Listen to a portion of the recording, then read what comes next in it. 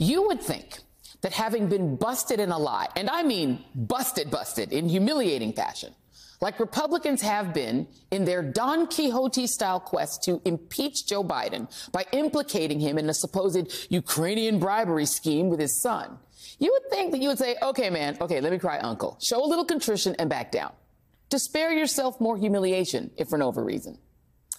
But not these MAGA Republicans. Nope. They'd rather blame everybody else. We never knew who the informant was. All we knew was what Christopher Wray said. Now we see that the FBI arrested him for lying. It doesn't make sense. It's not the same treatment that we saw when the FBI figured out that the Steele dossier. Who knows? Maybe this guy lied to the FBI. Maybe they're right.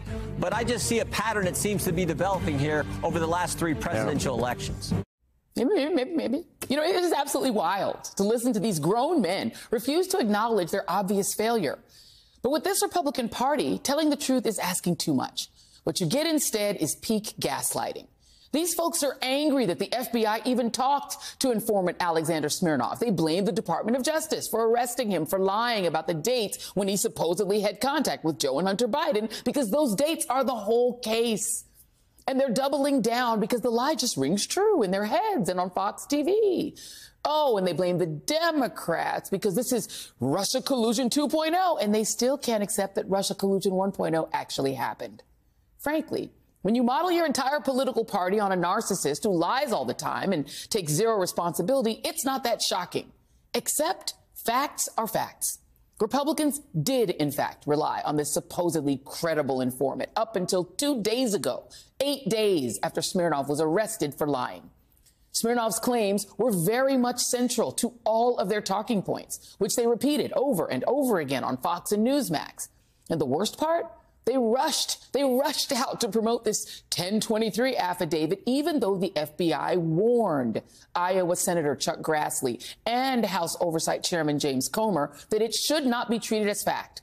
On May 22nd of last year, when the FBI agreed to show them Smirnov's claims, according to an FBI memo about that meeting, the deputy assistant director made it abundantly clear that Smirnov's testimony remained, quote, raw, unverified reporting from confidential human sources, and that recording this information does not validate it, establish its credibility, or weigh it against other information. The deputy assistant director makes a point of noting that Grassley and Comer were cautioned that raw, unverified source reporting may lack that important context. What does that mean? It means that these men knew that this material was not verified, and they chose to amplify it anyway. Don't believe me? Just listen to outgoing Republican Congressman Ken Buck. We were warned at the time that we received the document outlining this witness's testimony. We were warned that the credibility of this statement was not known. And yet people, my colleagues, went out and talked to the public about how this was credible and how it was damning and how it proved President Biden's, at the time, Vice President Biden's complicity in receiving bribes. It appears to absolutely be false and to really undercut the nature of the charges. Late this afternoon, a California judge who was asked by the Department of Justice to revisit a Nevada judge's decision to release Smirnov granted a warrant for his rearrest. Smirnov was taken into custody while he was meeting with his lawyers in Las Vegas. Joining me now is Congressman Jamie Raskin of Maryland, a member of the House Judiciary and Oversight Committees. And Congressman, I mean, the way it normally works is that you get information, you verify it, and then you publicize it and act on it. They did the opposite. But I first want to get you to react to the fact that this man, Mr. Smirnov, has been rearrested. Well, look, there's obviously a lot there in terms of his connection with foreign intelligence.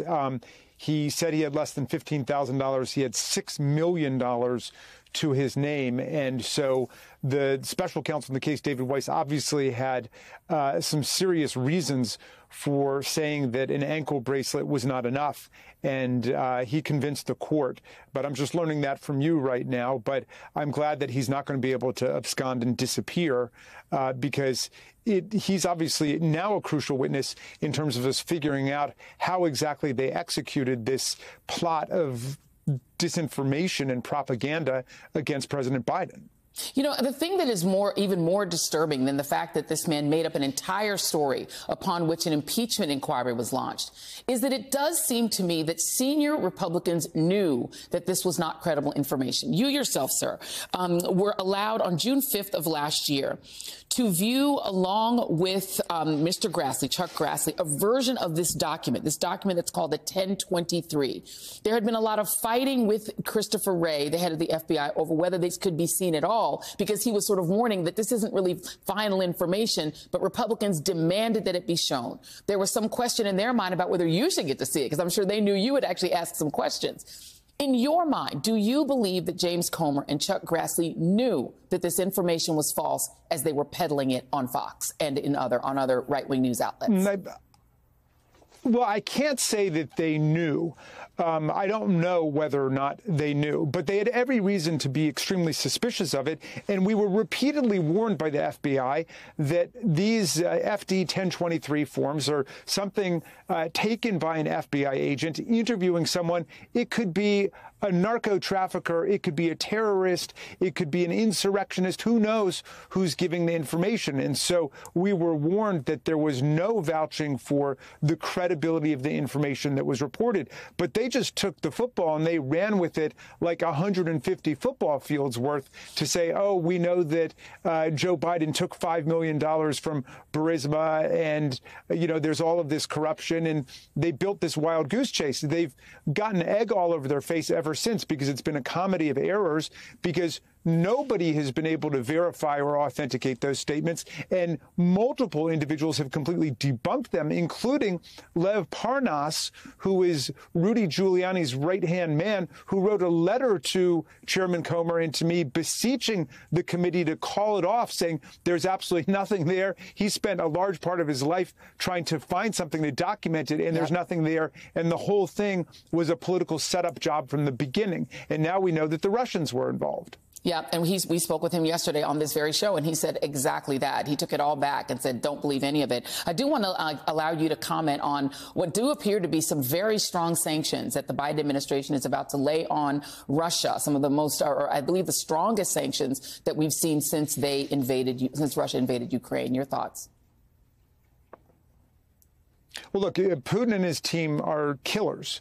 They have staged this bloody fascist invasion of Ukraine in order to overthrow democracy there and to deny people their national independence and sovereignty. And they are working to destabilize and undermine political democracies all over the world. The death of Navalny is a tragedy for humanity because he was a great champion of freedom and democracy in Russia and for human rights there. And we can hope that his wife, Yulia, and his daughter, Dasha, and the rest of the family can carry on the work that Navalny was engaged in. But America needs to do whatever we can do to exact sanctions against Putin. Obviously, they figured some ways out to work around it. What we really need to do at this point is to get those $60 billion to people in Ukraine who are under the gun of these militarized drones and bombing attacks against civilian installations and so on. We've got to allow the bipartisan majority in the House and the Senate to get the money over there. And we will see if that can be allowed to happen with this particular House of Representatives. Congressman Jamie Raskin, always a pleasure. Thank you very much.